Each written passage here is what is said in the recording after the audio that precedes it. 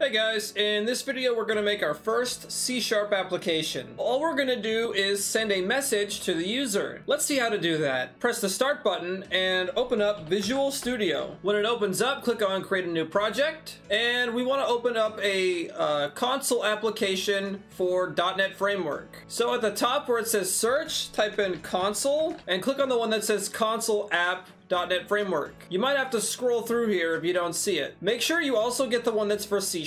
You'll see it right there where it says C#.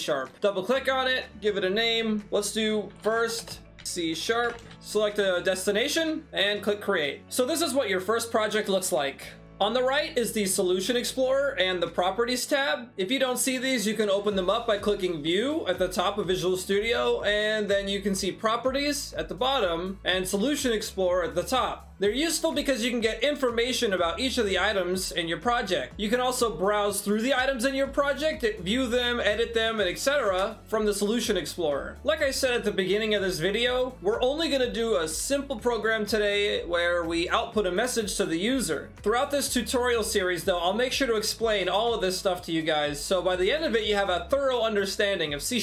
Alright, so go ahead and push enter here so we get another line, and this is where we're going to be typing our code. Let's write the code first, and then I'll explain what it means after. So in between these brackets here, type Console.Writeline, put the parentheses, put those double quotes, and do hello world, which is the traditional thing that programmers do. If you notice there's a squiggly line at the end, that means there's an error, and if you hover over it, you'll see some suggestions from Visual Studio. Right now it's saying we forgot a semicolon. In C#, almost every line ends in a semicolon, so make sure you put that, and you'll see that the error is gone. After that, press enter and type Console.Readline. Press tab, do the parentheses, and put a semicolon. Now your code should look just like mine. Let's see what it looks like. To run it, press F5 on your keyboard or press the start button at the top. And this is our application. You can see it says hello world. Let's try changing this to say something else. So I'm gonna have it say, hi YouTube. I'm gonna press F5 to run it, and you can see it changed the message to hi YouTube. So this line here is the message that gets sent right here. Well, what does this line here do? This Console.Readline. Well, let's get rid of it to see what it does.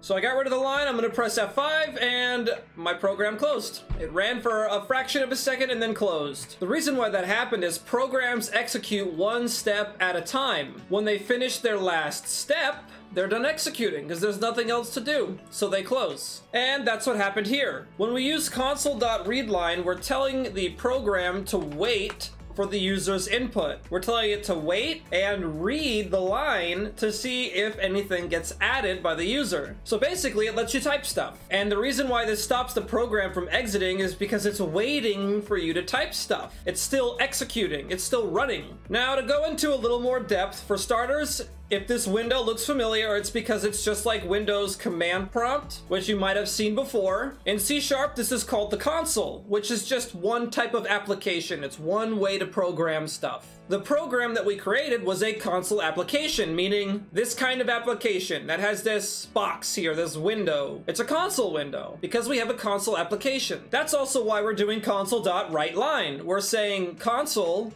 this thing here, write a line, and then we say, this is what I want you to write, hi YouTube. And that's exactly what it did. It wrote this stuff into the console. Then we got Console.Readline. So we're saying console, read the line. See what comes in. See, the term read implies that there's some information that can be inputted. For example, when you read a book, the words in the book are information being inputted into you. So again, Console.Writeline is write a line to this console thing here, which is what our project is. Whatever's in between the parentheses is what we want to write to that line. And then Console.Readline is saying, hey, I want you to read a line from this console here, whatever the user input is. All right, now it's your turn. Using what we've learned so far, I want you to make a program that can do this. It'll output hi YouTube, then it'll say Tom's tutorials are the best, then it'll say 1, 2, 3, 4, 5, and finally, programming is so fun. Go ahead and pause the video now and try to do it yourself. In just a couple seconds, I'm going to show you the solution.